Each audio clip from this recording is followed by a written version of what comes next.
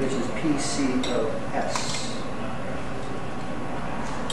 There are a number of women I've worked with who have PCOS, and through diet and balancing the adrenal hormones, we've been able to get their cycles back to normal so that they're actually able to conceive if they want to.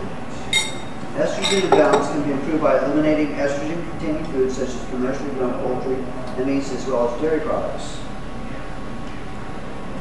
such as milk and cheese. All dairy or just... If you're eating organically, it's much better because there are less of the chemicals used to produce the animals and make them grow faster. So if you have more hormone-free dairy, you're okay? Better. Some people are sensitive to milk.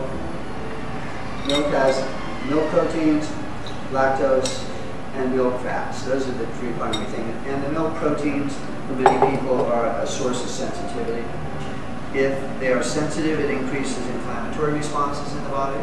That then causes the adrenals to kick in, which increases cortisol, which releases sugar in the bloodstream, which then causes the pancreas to produce more insulin. So inflammation causes negative effects on blood sugar metabolism as well. So if you can reduce inflammation in the body, then you can keep your blood sugar more even. So it's kind of like a complicated cycle. Here, this is the chart that you have in your lecture notes, but I did not code them. Again, here we see green is the good, yellow, this is faded yellow, for that, and red is the ugly, as far as clearing estrogen out of the body. Now you also note up here is at the very top of that chart, in the upper left-hand corner, what does that say? Right under influences. What word is on it? It starts with a C. Cholesterol. Cholesterol. So cholesterol, as you may know, is building blocks of the steroid hormones in our body. We have to have cholesterol to produce estrogen, progesterone, testosterone, cortisol, androstenedione, etc. And where is cholesterol? How do we get cholesterol? Oils, right? What'd you say? Dietary, yeah. Dietary? That's 30%. Most of it you generate yourself. Yeah, we generate 70% cholesterol in our liver because we have to have these hormones, and so our body is clever enough to produce cholesterol.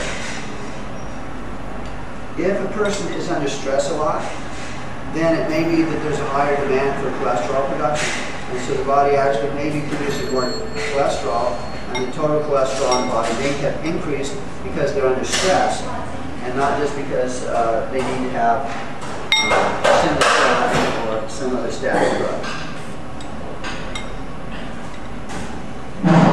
Estrogen dominance and balance may require the use of safe, non-carcinogenic, plant-based form of progesterone.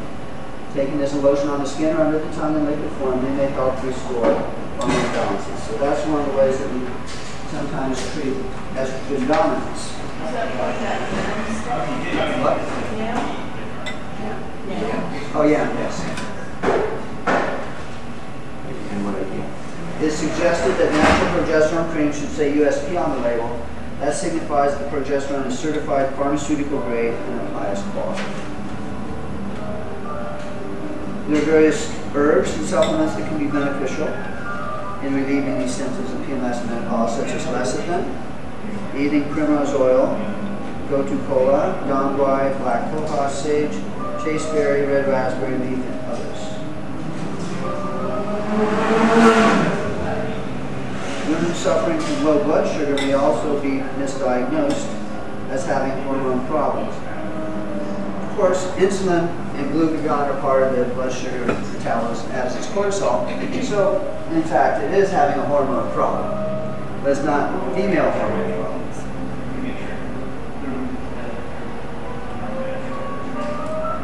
If you crave sweets, depend on caffeine, become drowsy in the middle of the afternoon, you may have low blood sugar and low adrenal function as well.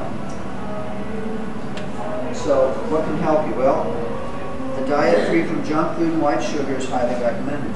Vitamins E and C and essential fatty acids are important to normal hormone production. Calcium and magnesium are essential to prevent and treat osteoporosis. Avoid carbonated soft drinks because the phosphoric acid in them contributes to depleted calcium levels. Now, with respect to calcium, we have to absorb all the nutrients through our digestive system, right? Yeah? What part of our digestive system absorbs nutrients? Mouth? Does it the whole thing? Throat? Just the intestine? The stomach? Yeah, the small intestine. Nutrients are absorbed through the small intestine. The saliva in the mouth starts to break down sugars and carbohydrates, and we chew it to make everything much smaller so it has more surface area for the enzymes and acid to work on. Once it gets in the stomach acid breaks down protein bonds. So that's part of our immune system. We want sufficient protein, hydrochloric acid in the stomach to break down protein bonds. Anyone ever got hydrochloric acid on their skin before? I don't advise it as an experiment, but what do you think would happen? Burns? It burns, yeah. What's burning mean? Is it oxidizing? Yeah, good guess. Acidic? Well, it's breaking the protein bonds down. Our skin and all parts of our body have protein in there holding it together. So it breaks the protein bonds down, so we're actually eating away the skin and the other tissues. That's what our stomach does in a protected environment. It breaks down protein bonds and also kills off bacteria and viruses. So anyone ever heard of Thomas? Yeah. Thomas, yeah. What is it? It's an acid supposedly. Magnesium. It's calcium carbonate. So I've been to some offices, like OBGYN offices, and they have these big posters, get your calcium, take Thomas. Ever seen? For one thing, it deacidifies the stomach, and that's not good for your immune system or breaking down proteins. Number two, calcium carbonate is very poorly absorbed. That is why amino acid chelated minerals were developed in the first place. It's because you're attaching a mineral to an amino acid and the body is tricked into thinking it is a protein. So it's one of the last things it'll stop absorbing. Calcium carbonate is not well absorbed, number one. And number two, once you absorb calcium, where does it go in your body? Well, it's used in muscles, it's used in nerves, it's used in all the cells, and it's stored in the bones. So if you're deficient, then you're going to be pulling calcium out to do other things anyway. And there are only a couple kinds of calcium that have actually been studied, and we know they go to the bone. Microcrystalline hydroxyapatite, which is a bone matrix, is the only thing that they actually studied. They radioactively tagged it. Calcium and magnesium are essential to prevent and treat osteoporosis, but if you're really trying to treat it, then you need to have the right calcium. It costs more, but at least you know it's getting to the bone and it's well absorbed compared to calcium carbonate and other forms. And again, as we were talking before, if you're benefited in general, switching to free-range raised chicken, organic meats, and organic whole milk to avoid hormones added to beef and poultry. Of course, too much tension and stress can cause a malfunction of your organ system. Research has shown acupuncture to be significantly helpful in alleviating hot flashes in the short term. That study also showed a persistent decrease in hot flashes after a 3-month follow-up. Another study showed a clear decrease in both menstrual pain and the use of pain medications from a simple course of acupuncture therapy. So acupuncture is another avenue to use. Many people do not realize acupuncturists are required to complete a 4-year postgraduate degree with various subjects in science, biochemistry, microbiology, pathology, public health, clinical disciplines, in addition to acupuncture and herbs. I think put a little bit more in my ear, but Anyone else have to? I do too. So we're going to take a quick break. I'm just recording myself so I can criticize.